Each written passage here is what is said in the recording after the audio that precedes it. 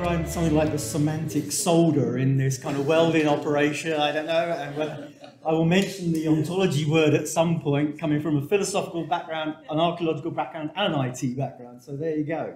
It can be done.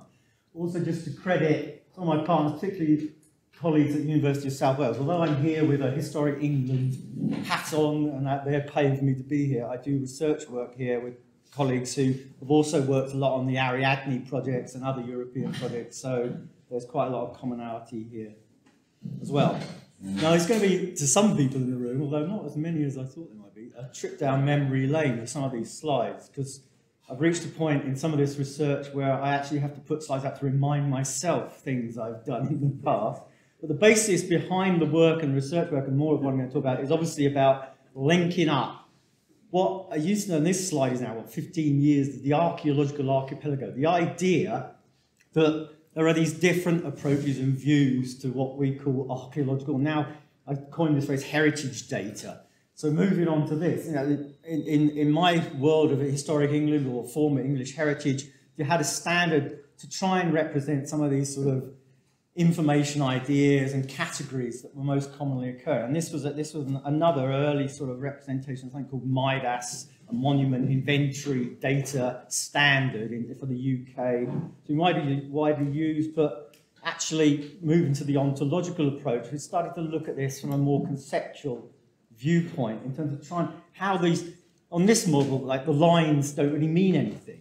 But the crucial thing is, like, more and more that you start to look at these diagrams, you actually think it's the relationships between what's in those boxes, which is almost more important in terms of understanding what we're trying to do with the data. So at that high level, that ontological, dare I say it, conceptual level, those are the sorts of concepts that standard was covering. And I moved further, and I did some more work, and luckily got joined up with these chaps in Forth, in Crete, Martin Durr and many others since, working on this C.CRM. And okay, they have more complex ways of doing this, as you can tell even from just reading the things, the concepts that they're talking about and the identifiers. But, you know, at the simplest level, those conceptual entities are in that model too. And that's kind of semantics in a nutshell, I think. So moving on to that, so the sort of work that then became the basis, well, some of my AHRC funded work with colleagues, and then was moved forward in sort of the earlier work of Ariadne, which is now Ariadne Plus, and will continue to be used in that. This idea, we start, and other people have been talking more about this in terms of trying to search for concepts within some of our data. Now, in particular, the work we were doing was not just looking into the data in databases where you've got quite structured data, but I just wanted to highlight this work, which is more using something called natural language processing, where you're actually trying to pick out those entities in free text. And that's, I think, sort of where it links in, particularly with the nature of this particular session where we're talking about corpora and large text information spaces, where we have to try and search and trying to at least pull out the sorts of information that we might be looking for. So this was just really to give a flavour of how that starts to be used.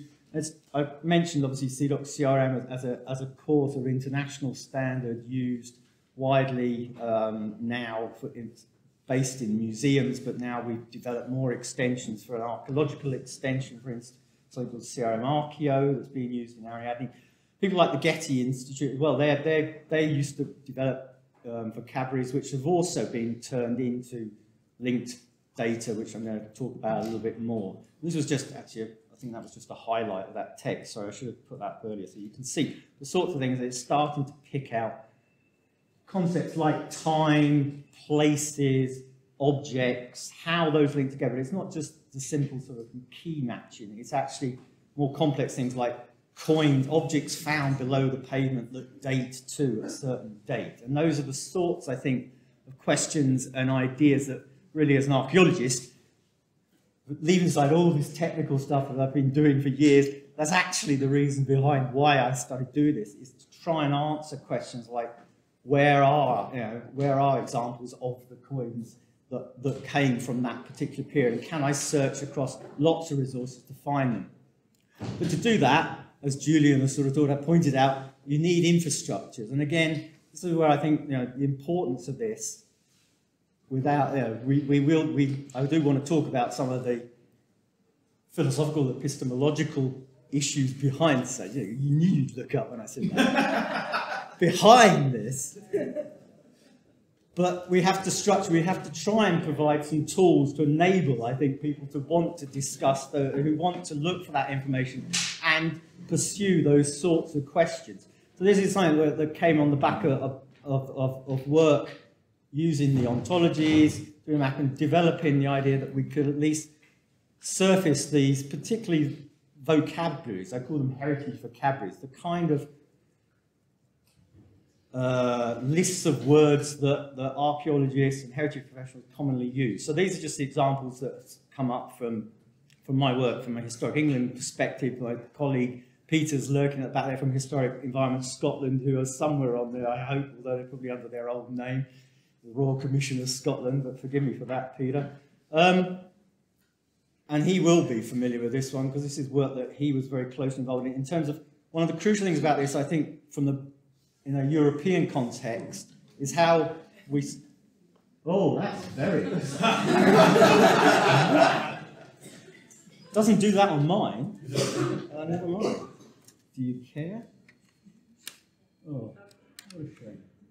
I was really quite excited. That woke everybody up. Oh. Okay. The main point was to look at this idea of persistence, which I think is, again, some of the previous speakers were starting to look at this idea of how we future-proof in these ideas, and to what extent, by using the structures and the structures that we're providing in the infrastructure. Hey, I've got to move on quick. It's obviously giving me a hint. I'm taking too long. Tremendous. The main point about this was behind this, that we incorporated other languages in this labeling. So rather than it just being a vocabulary that worked in English, this enables us to sort of start. It's gone away. No. I call for help. I don't think you can stop. The main point being this sort of multilingual search, which is obviously something that Julian and colleagues in Ariadne are going to use more and more, but it's this potential. It's not just us putting these things up to say, right, you've got to use these. It's more about this mapping process, the potential for people to do the semantics, to sort of say, well, that one looks like the sort of thing that we have finds of that type, but actually we call them something slightly different, but we are talking about the same sort of concept. Or much more likely as well, that there will be concepts which are similar, but because of cultural differences, we don't want to meliorate all the cultures into one sort of label. We actually want to be able to map lots of different cultural references through a kind of spine of potential searching tools. So this again goes back. This was just, again, trip down memory lane for me. But is that enough? I don't blame you. But I think one of the challenges, though, is as we do this, is for me, and I'd love to sort of surface this issue, that actually understanding who is then using these things has become quite difficult. Personally, I know that there are people like these people that do oceanographic research down in Antarctica who have used some of our terminologies just in their linked data to match up things to do with types of boats and types of historic boats. But there are people using it all around the world. But the next challenge for us is to really kind of understand not just what archaeologists are doing with this, but also, I think, what other domains, related domains, like biology in terms of human remains, environmental science, climatologists, who I was in a session, very interesting session before I came here, climatology work, and how they want to use some of the historical data, but they need it in a form that they can actually find it, and they kind of know that our data, when we're talking about certain things, we're talking about the same thing, so they can use it. Finally, I get to a new slide. Cheer Julian up. This is just really, again, to show that this is an ongoing process. I've been doing this now longer than I'll confess to, I think, on tape. But we are now finally hoping to we'll be plugging these in to this online resource. This one, Oasis, has actually been running in the UK since at least 2004 in various bits before that. But it's now a system that after 15 years, it needs upgrading. And as I think my friends in Germany were saying about you mentioned the point about don't type in the words by hand. Well, I'm afraid that, you know, for 15 years, people have been typing when it came to, because we had these thesauri, but they would, you know, the web, at the time we developed this, the web facility, the actual online technology just wasn't good enough to actually have the whole of the thesauri up online. So we still had to do it by hand. Finally, now the technology has moved on and we can just reference the link data. So here's just, this is a sneak preview of this system, which they will be out in March 2020, won't it, Peter? But again, just to make the point that semantically, this is looking at event types. If you see, we're off again in the wonderful world of bright purpley something or other. It's looking at the excavation, and obviously it's referencing, the point is it's linking out to the heritage data terminologies again, and people just click on it, and that links you in. So in the time remaining, I would like to just think forward a bit, because one of the issues, again, this is the real point about the sort of the semi-controlled nature of people typing in, and even in the field work, I know for myself, you know, when you're recording something in a dirty, muddy hole, you have to say it's kind of reddy brownish. But for people doing the work with the computers, that's a nightmare. And as this chap said, you know, he found a reference to snuff, which is this stuff. You know what snuff is, probably. But who knows what colour it was?